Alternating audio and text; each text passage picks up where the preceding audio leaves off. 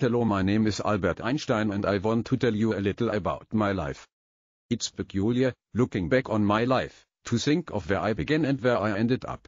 Born in Ulm, in the Kingdom of Württemberg in the German Empire on March 14, 1879, my early years gave little indication of the journeys I would undertake, both physically and intellectually. The objective of this biography is to tell you about significant events in my life and my scientific work. What did life and the universe mean to me, and what was the key to my happiness? Life, in its vast complexity and nuance, has always been a wondrous puzzle to me. It's a journey of inquiry, a dance of the intellect and the heart, and a continuous pursuit of understanding. To me, life is less about the answers we find and more about the questions we dare to ask. From my earliest days, I was consumed by curiosity. I wanted to know how the universe worked, why the stars shone, and what lay beyond the horizon. This sense of wonder has been the driving force of my life, propelling me into realms of thought that few had ventured into before. In this sense, life was a canvas of mysteries waiting to be unraveled. But beyond the scientific inquiries and theoretical explorations, life held deeper, more existential questions for me. What does it mean to be human? What is our purpose in this vast cosmos? While my scientific pursuits offered glimpses into the workings of the universe, these deeper questions nudged me towards philosophy, music, and human connections. Second, and perhaps more profoundly, it was the connections I forged with others. From deep philosophical discussions with friends to playing my violin, from advocating for peace and human rights to simple moments shared with loved ones, it was these human connections that gave my life richness and meaning. Happiness, I believe, is not a destination but a journey. It's not about what you have, but how you perceive the world around you. It's the ability to find wonder in the mundane, to seek beauty in the chaos, and to cherish every moment, no matter how fleeting. In the grand tapestry of the cosmos, our lives are but brief flashes of light. But in that fleeting moment, we have the power to seek meaning, to forge connections, and to leave a lasting legacy. To me, that has always been the true essence of life and the key to happiness. My father, as Albert Einstein, reflect on my life. The foundational roles my parents played in shaping the man I became are undeniable. Pauline and Hermann, despite the challenges and nuances of our relationship, were pivotal in my personal and intellectual journey. My father, Hermann, was a man of many virtues. He was an entrepreneur, running an electrotechnical business with my uncle Jakob. From him, I learned the nuances of hard work, perseverance, and innovation. His ventures weren't always successful, and our family faced financial hardships, but through it all, Hermann displayed resilience. His dedication to his work and his ability to navigate through challenges with unwavering determination left a lasting impression on me. But it wasn't just his professional life that impacted me. I recall a memory from my early childhood when he introduced me to a compass. The needle's mysterious movement, guided by an invisible force, triggered a sense of wonder in me. It was a simple gesture, yet it set me on a path of curiosity, urging me to unravel the universe's enigmas. My mother, Pauline, was the heart of our household.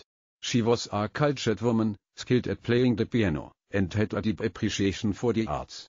From her, I inherited a love for music, especially the violin. Those evenings when she played the piano and I accompanied her with my violin are moments I cherish deeply. Music became a solace for me, a retreat from the world, and I owed it to her. Pauline was also my pillar of support during tumultuous times. When I struggled with the educational system or faced other challenges, she stood by me, providing guidance, love, and understanding. Her faith in my capabilities, even when I was riddled with doubt, propelled me forward. Our family was of Jewish descent, but our household wasn't deeply religious. It was, however, rich in culture and knowledge. Both Hermann and Pauline encouraged an environment of inquiry. They nourished my inquisitiveness, allowing me to question, explore, and learn. Of course, like any parent-child relationship, ours wasn't devoid of disagreements. There were moments of tension, especially during my rebellious teenage years when I chose to depart from the traditional educational path. Yet, through all our differences, the bond remained intact, underlined by a profound mutual respect. Reflecting on those years, I realized that while I might have ventured into the realm of relativity, quantum physics, and cosmology. It was the foundational lessons from Hermann and Pauline that truly grounded me. Their values, their struggles, their aspirations, they all played a part in the tapestry of my life. And for that, I remain eternally grateful. Child. As a child, the world around me was a canvas of questions. One of my earliest memories was when I was around 5, and my father Hermann showed me a simple compass. To anyone else, it may have seemed just an ordinary object. But to me, it was magic. The way the needle moved because of some unseen force fascinated me. That compass set the stage for my life's work, a relentless quest to understand the universe's mysteries. Contrary to popular belief, I wasn't always a model student. Yes, I was deeply inquisitive and passionate about certain subjects, but the educational system of my time, particularly in Munich, where my family moved in 1880, didn't resonate with my spirit. The rote methods, the strict discipline, they clashed with my innate curiosity. The schools I attended wanted me to learn. But I wanted to understand. At home, though, my intellectual fires were fueled. A family friend, Max Dalmuth, would often dine with us. Seeing my thirst for knowledge, he introduced me to various scientific and philosophical texts. I devoured them, challenging myself to go beyond what was taught in schools. By the age of 12, I had embarked on a self-study of advanced topics, even teaching myself geometry and calculus. And remember the compass. But not everything was about study. I cherished the time I spent with my younger sister, Maya. We were close confidants, sharing thoughts, dreams, and laughter. In those early years, the bond between us was an anchor, providing me with warmth and companionship amidst the academic pressures. Teenager life, however, through its challenges. My relationship with formal education became more strained as the years progressed.